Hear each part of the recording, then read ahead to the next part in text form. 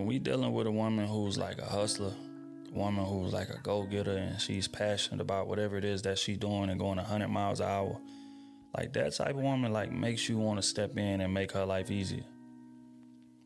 Because you feel like, you know, she not trying to take advantage of me, or she not trying to leech off of me, or, you know, use me for a quick come up or whatever the case may be. So what that does as a man is it's like it makes you want to establish your presence in her life even more, because you see it going so well without you.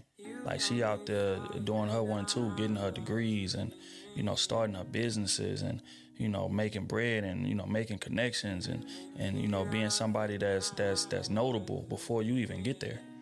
So then once you get there as a man, it's like, hey baby, how can I help keep this thing going? How can I help facilitate this? Put that purse up. I got it. No. I understand you used to making other decisions, but